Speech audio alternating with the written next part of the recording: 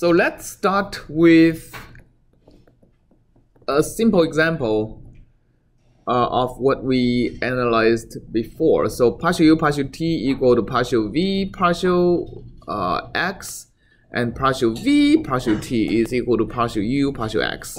So that is an equation derived out of the wave equation. Right? We analyzed I think 2 lectures before. So once you have such an equation and you want to discretize it in a finite domain, what is proper boundary condition to set? Can we use a similar characteristic analysis on that? Yes? No? Does this equation have a single characteristic speed? Does it have characteristic speeds? Well, let's take a look.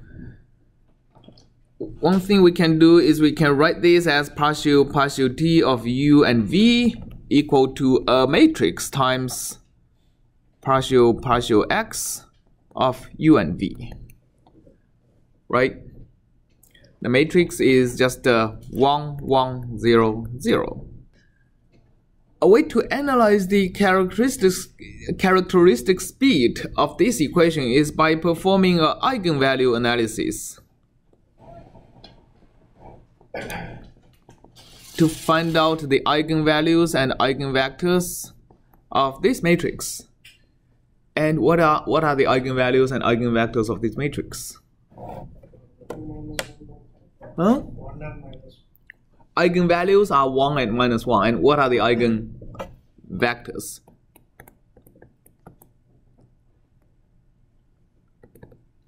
So eigenvectors is basically lambda times the same vector equal to this times the same vector, right?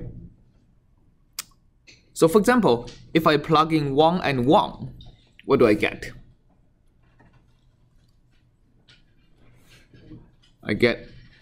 Matrix vector multiplication, I get 1 and 1, right? Okay, so lambda is equal to 1 in that case. What if I multiply the same thing using 1 and minus 1?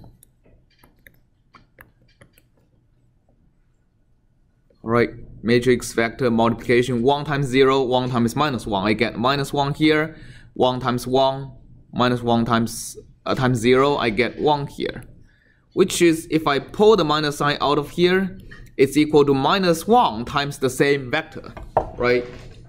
So I get 2 eigenvalues, 1 and minus 1. The corresponding eigenvectors are 1, 1 and 1 minus 1. In general, it's not obvious as this. You need to fire up MATLAB and put the matrix into this and call Eig to figure out what are the eigenvalues and eigenvectors. But in this case, it's just a 1 minus 1. And we can use these eigenvectors, to recombine this equation, to perform linear combinations of u and v, to decouple them, make them scalar equations. Why do we need to do that? We are doing that. We decouple these equations so that we know which linear combination of the variables should I set on the boundary. Which other linear combination should I leave it alone? Okay, because for example, on the left boundary, the characteristics corresponding to 1, 1, which is let me do the analysis here.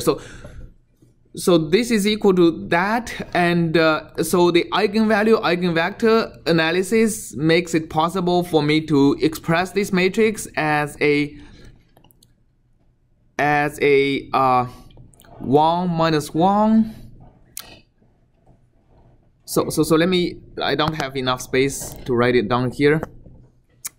So this analysis tells me that if I multiply the same matrix 0, 1, 1, 0 times not only this 1, 1 vector, but also this 1 minus 1 vector. So these 2 columns are basically these 2 eigenvectors. This would give me This would give me 1 and 1 on the first column and minus 1, 1 on the second column. But if I still write it as this, I need to multiply this column by minus 1, which can be done by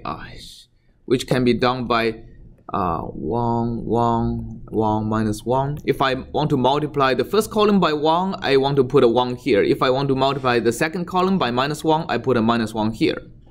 Right? So this is the proper representation of these eigenvalue, eigenvectors in matrix. So we want to insert this matrix onto here. So what we want to do is we want to multiply this by 1, 1, 1, minus 1 times 1, 1, 1, minus 1 inverse, right? Partial t of uv is equal to the matrix times the first matrix is exactly the right hand side of this eigenvalue eigenvector relation. So it is going to be equal to this 1, 1, 1, minus 1 times 1 minus 1. So this is equal to the left hand side, and I still have an inverse over here. So I still have a 1, 1, 1 minus 1 inverse times partial x of u and v. So there is an inverse here. So if I move this matrix to the left hand side, what I get is a partial t of let me see if I can compute the inverse easily. So the inverse of this matrix is the determinant is 1 minus 1, which is minus 1 minus 1 times 1. So determinant is minus 2. The inverse of this matrix should be the 1 over determinant times.